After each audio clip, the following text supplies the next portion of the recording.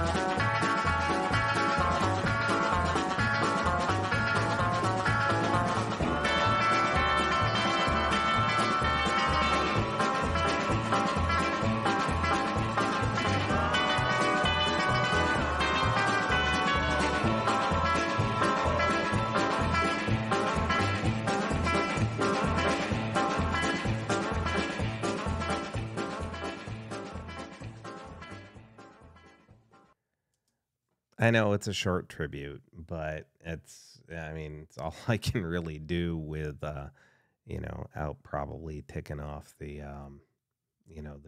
Elvis, um, the Elvis people who probably would copyright anything that I actually did with Elvis's voice on here. So it's clearly, the music that's would have been behind his singing. But it's you can really hear Scotty's technique and Scotty's masterful playing of that sort of rockabilly big box guitar style sound. Um, Again, one of those guitar players who's hugely influential, even if he doesn't get the acclaim that he probably deserves more of.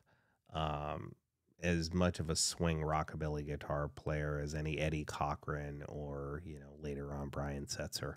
It's arguable that we wouldn't have those guys as guitar playing legends if Scotty Moore hadn't been playing behind Elvis in the early years, inspiring generation after generation of rock guitar player and musician who followed in their footsteps. So, with that said, as I said, today's June 28th. It's the anniversary of Scotty Moore's passing, and I just wanted to give a quick little hat tip to a man who is an absolutely critical person in the evolution of Elvis Presley.